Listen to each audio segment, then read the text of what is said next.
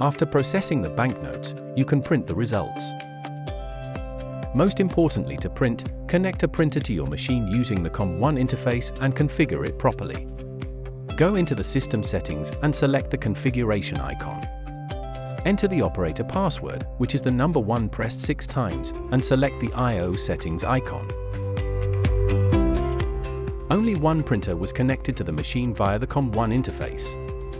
Therefore, choose Printer 1 and assign the COM1 interface to it. Press the Cancel key to go back to the system settings. Here, you can select the Auto menu and choose between automatic and manual printing. If set to automatic, the machine will automatically print the results when the banknotes are removed from the delivery stacker. If set to manual, you control when to print the results.